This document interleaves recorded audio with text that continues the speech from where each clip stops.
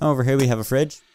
A very, very big fridge with a lot of food in there, including these metal hot dog things. Hey guys, Spy here with another Scrap Mechanics SkyBase community project episode. Now last time we left off, we actually built the maintenance room, which is below us, with an engine room that contains an engine and some boilers. Now, a lot changed since last episode, but before we go any further, I want to ask you guys a question. What type of games would you guys like to see me play on my channel? Because Scrap Mechanics nice and all, it's my favorite game, but the problem with Scrap Mechanic is it takes a lot of time to record and edit, so I'm trying to get a little bit more diversity on the channel so that you guys can enjoy multiple different games, as this one takes a lot of time like I said. So leave your suggestions in the comments guys, and we'll see what happens. Anyways, let's begin. Now the first thing you notice on the right here is there is actually railings here, and there's a do not enter sign. Now we're going to get back to that in a bit. We're going to head up to the commander's room. The commander's room also changed. If we go up here, you guys will see that there is a huge briefing table here. This isn't perfect, but it looks awesome. Pretty sweet. A lot of you suggested this, and it is an awesome idea. It's a little uneven, which makes me very mad actually. I'm not gonna change it though. It took a lot of work getting that to look nice. Anyways, if you guys have any suggestions for this room, please let me know. We're gonna head up to the helipad now, and there's a little change up there. Now, if you guys have seen my last episode, my update video, the workshop update is actually being worked on. So what I did here is I actually removed the VTOL because the VTOL wasn't the greatest. I'm not the best aircraft designer. Now I'm going to be looking for some more VTOLs with the permission of the creators to add it to my base here. Or you guys can once you play. But anyways, what we can essentially do with the workshop update is we can place the lift down here, press E, and you guys will see that there is our creations right here. Here's the VTOL. We can spawn it in if we want, just like this. There it is. And we press E again. Delete it. Yep. Now, if we really wanted to, we could spawn a car up here like this. But there's no point in that. So if you guys want to download these creations yourself, you can. Go on my Steam profile link below, and there's the workshop, and you guys can enjoy it. Now, I'm going to leave this like this for now. And we're going to head back down. And I'm actually going to lower some of my settings to get a little bit better performance. Alright, there we go. This is how I usually play, just to get better performance while I'm building.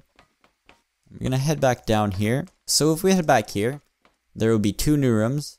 That one up there, which we built last episode, but it is completely different now. And the one below.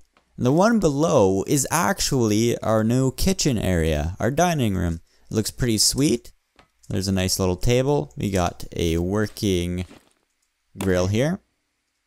Kind of goes through the top fans there. It works though. Over here we have a fridge. A very, very big fridge with a lot of food in there, including these metal hot dog things. Anyways, we're going to close that up. And I think this room's done, but I'm not sure what else I can add.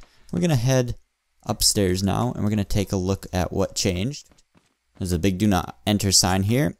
And once we get up here, you guys will notice there is this entryway here, and this is actually a security door for a reason. So we're going to open this back up.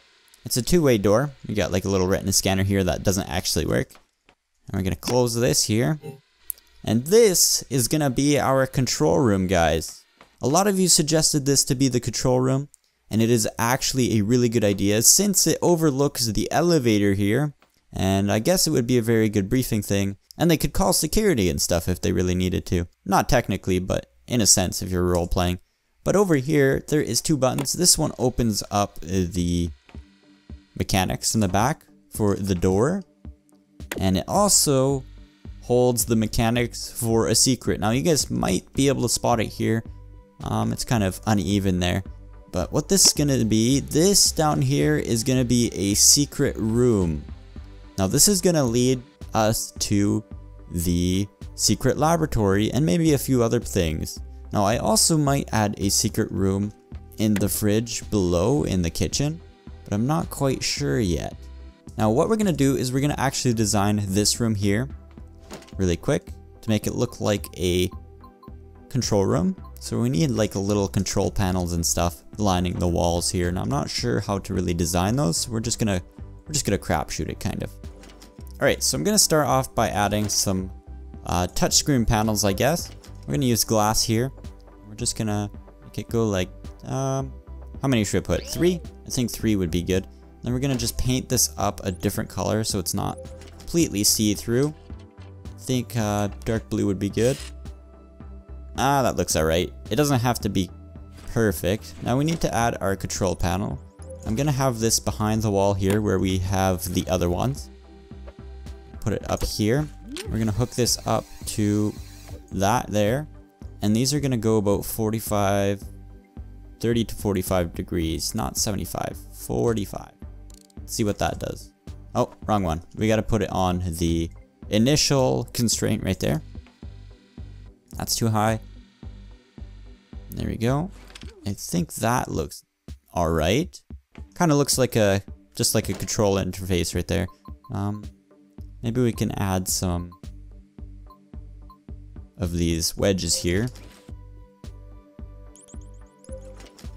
There you go. Now we don't want too many buttons. We're gonna just use 2 there. We're gonna paint those. Go. And now I'm just gonna copy this over to the other side there. Alright, here we go. Looks pretty good. Now we're gonna add some of the other panels on the sides here. Maybe some taller ones. Maybe something like, we should have them exactly in the corner, right about here. There we go. Then we'll have glass. Maybe the bottom half will be a different block.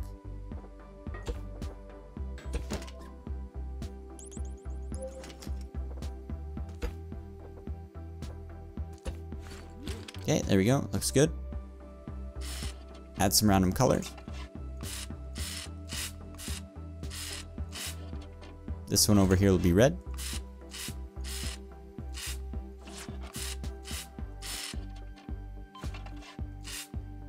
There we go. Now we're just gonna add a screen up top there.